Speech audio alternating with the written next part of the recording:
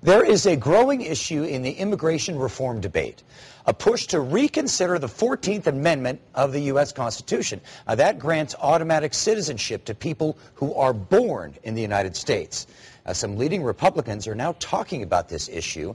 And to talk to us about the issue today, we want to welcome Jim Harrington with the Texas Civil Rights Project and Lisa Fritsch with Project 21. And Lisa, I want to begin with you first. You know, it's in the Constitution this way. Why do people want to change the Constitution? Why do you want to mess with this?